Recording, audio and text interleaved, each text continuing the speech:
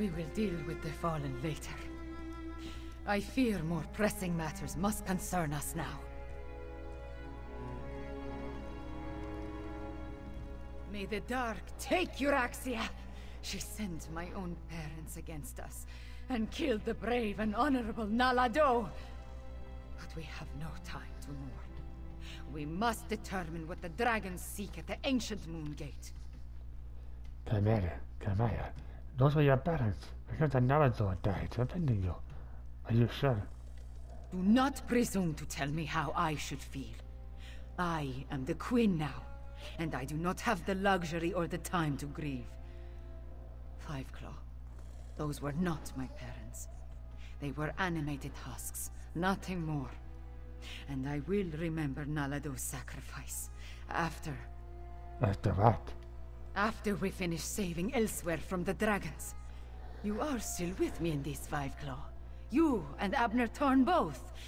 We ended one threat, but two more remain. I will go on without you, but I would rather have you at my side for what is to come. I'm with you. They had to make something dragons. The war is far from over. Even a queen needs to consult with such learned personages as Garresh Rhi and Abner Thorn every now and then. Take this in recognition of your efforts on our behalf, Fiveclaw. Then talk to Garresh Rhi. I need to think. This throne. For too long, a tyrant has sat upon it. But now... The men must recognize you as the heir of Anequina. But the people already cheer your name. Finally, this palace is a labyrinth. Did I miss anything?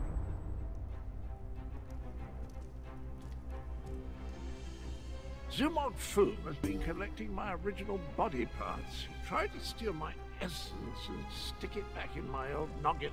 I think he's trying to put me back together. Well, not me, the other me, the betrayer. You tell me anything about the betrayer? Must I? Oh, very well.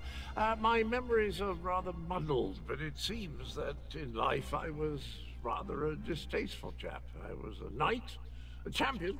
I helped people, mostly, but mostly I helped myself.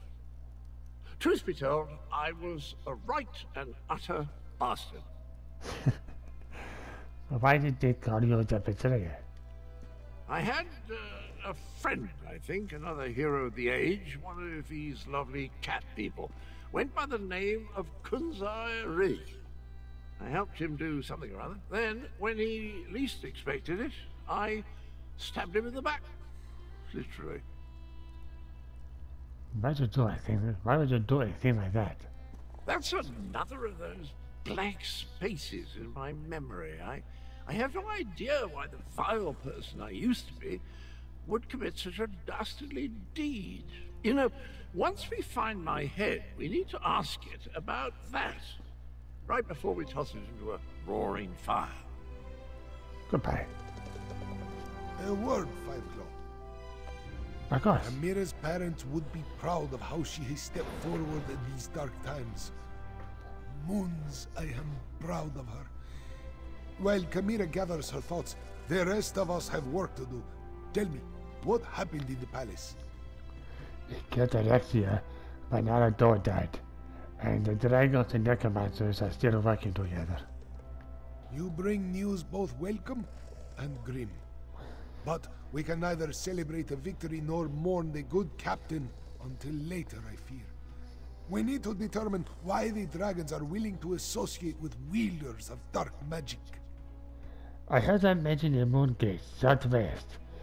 And granted, she's interested in the place.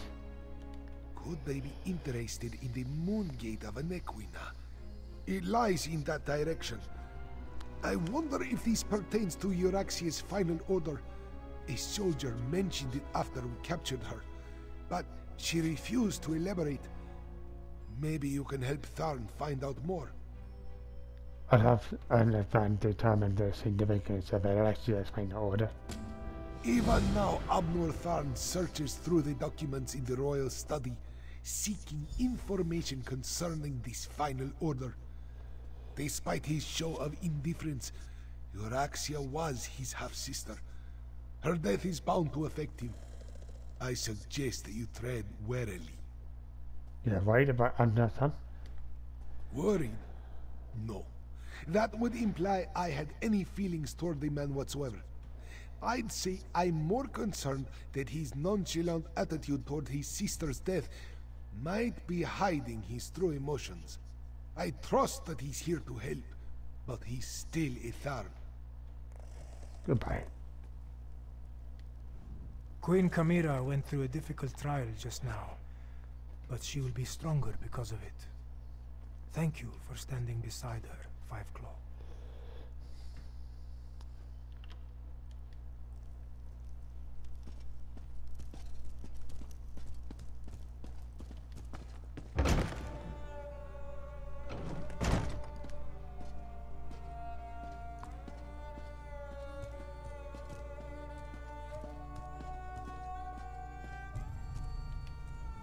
When you look at the world as lines on a map, it all seems so small and insignificant. I was trying to determine the meaning of this document, but so far the secret eludes me. I came to offer my help. You find anything about Alexia's final order? I found a letter, but it's not complete. Looks like a scribe's dictation. I've been searching for more, but I haven't made much progress through the royal stacks. With your help, perhaps the search will go more quickly. Tell me about the dictated letter you found. It alludes to an order Euraxia was preparing to deliver shortly before our assault on the palace. It mentions a Captain S, the Cygnus Irregulars, and a favor for the dragons, but gives no indication as to who they are or what the favor might be. But your half-sister. We did what had to be done. Think no more about it. If you hadn't ended Euraxia, I certainly would have. Now, look around and see if you can find anything pertaining to this unfinished letter. I'm sure it refers to Euraxia's final order. I'll see what I can find. This study contains documents from when the Khajiit ruled Rimmen, as well as papers that cover the span of Euraxia's rule. So many, many papers. She was a prolific writer, I'll give her that. At least she didn't destroy her files before she died.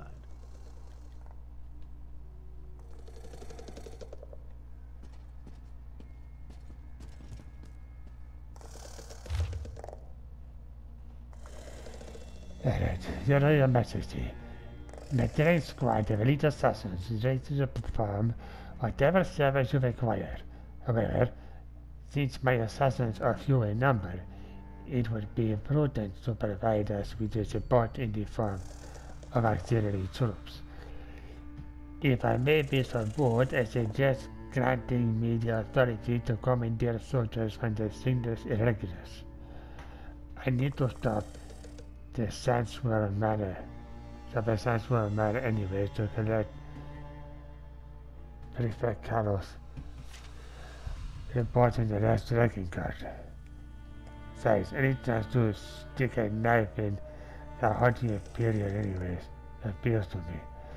He considers my mercenaries to be inferior to his troops, and I hate him for that. Captain Solinia. Captain Solinia. That must be Captain S. And the Cygnus Irregulars are Imperial troops under the command of Prefect Kalo at Sandswell Manor.